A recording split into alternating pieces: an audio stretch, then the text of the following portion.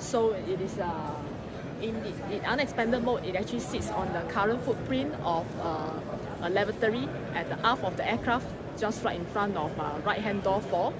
So what happens is when a person with reduced mobility need to use the lavatory, so a single cabin crew can easily expand it to allow 40% more space so that the passenger can use it with comfort and privacy.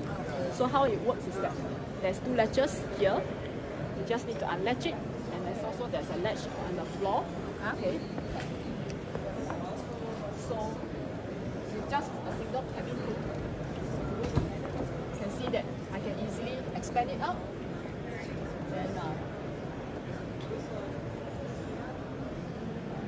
so one is an expanded mode. This panel can actually be pushed in so that the entrance is wider, and then on-board wheelchair can easily move in.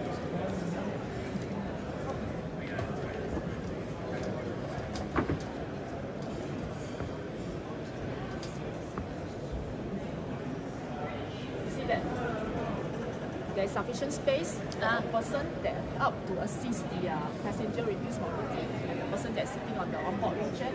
And with that, we just simply need to extend back the panel and close it, so the passenger can actually use it with very comfort and privacy as well as dignity.